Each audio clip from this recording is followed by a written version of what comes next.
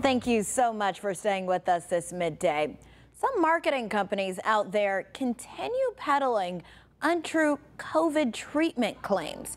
Well, the FTC did reach a settlement with distributors of one company's products. But here to break down this case for us today is Randy Hutchinson with the Better Business Bureau. Hey, Randy, how are you? Yeah, good. Oh, good to hear that. Randy, can you tell us a little bit more about this specific case? Well, since the pandemic began several years ago, the FTC has sent over 400 warning letters to companies that it said were making unsubstantiated claims that their products could prevent, treat, or cure COVID. One letter went to a multi-level marketing company called doTERRA that sells dietary products, dietary supplements, other products through its distributors. It advised the company that it also, in addition, claims the company itself may be making, it needs to be sure that its distributors, the people who are actually selling the product to consumers, aren't making unsubstantiated claims. Well, in fact, some of them were. In March, the FTC settled lawsuits against 3 current or former distributors of doTERRA's products who were making bogus claims. In this case, they also happen to be medical practitioners, which to some extent probably made the situation worse because it certainly gave them more credibility with their clients. One is a nurse, one is a nurse practitioner, one is a pediatrician, and they touted their medical expertise in making the claims about the effectiveness of their products in treating COVID.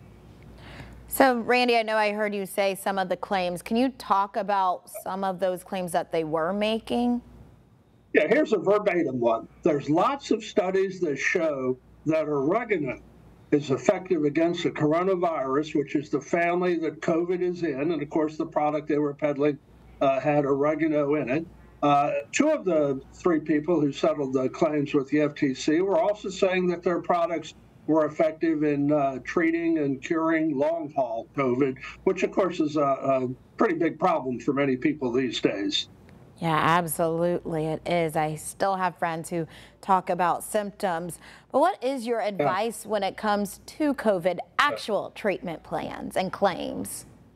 Well, the best source for finding out how to treat COVID, prevent it, cure it, anything that you need to know about it is the FDA's, the Food and Drug Administration's website. Be skeptical of miracle healthcare claims, whether they're to treat COVID or any other serious illness. In particular, folks need to remember that there are no dietary supplements that have been proven to treat or prevent or cure COVID.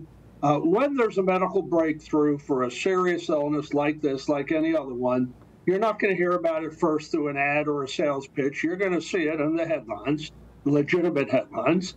If you're curious about a product that claims to treat any disease, talk to your doctor or healthcare provider about it.